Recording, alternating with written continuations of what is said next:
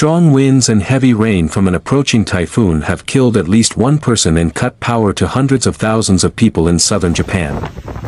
The slow-moving Typhoon Khanun, which approached Japan's southwestern island on Wednesday, also forced the cancellation of hundreds of flights to the popular tourist destination of Okinawa and other islands, leaving thousands of tourists stranded.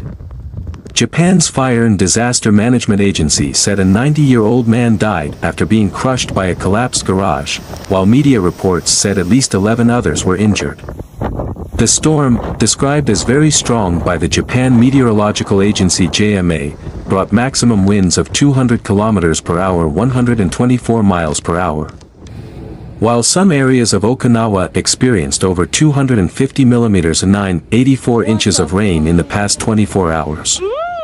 JMA warned of flooding and landslides in parts, and authorities issued evacuation orders across Okinawa and in parts of neighboring Kagoshima Prefecture, urging more than 690,000 residents to move to safety. Television footage showed strong winds overturning cars in a parking lot as rain lashed Okinawa's empty streets.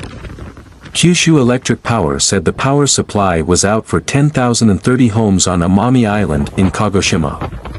Mobile operators SoftBank Corp and KDDI said phone and internet connections were disrupted in parts of Okinawa due to the power outage. In Okinawa's capital Naha, the airport was closed entirely for a second day on Wednesday.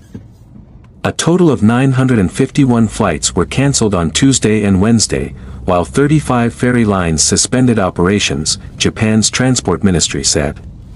The Fire and Disaster Management Agency has issued evacuation warnings across Okinawa and the southern Kagoshima region, directing more than 690,000 residents to leave their homes for safety.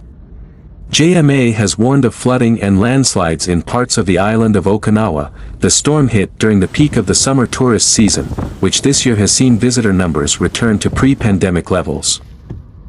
Okinawa is frequently hit by typhoons, but usually at the end of the year. Okinawa hosts the majority of U.S. troops in Japan, and personnel at Kadena Air Base, one of the largest installations, have been urged to take all necessary precautions. JMA forecast the typhoon would move west through the East China Sea towards China's Zhejiang and Fujian provinces and northern Taiwan on Friday, but then turn northeast, potentially heading towards Japan's third largest island, Kyushu.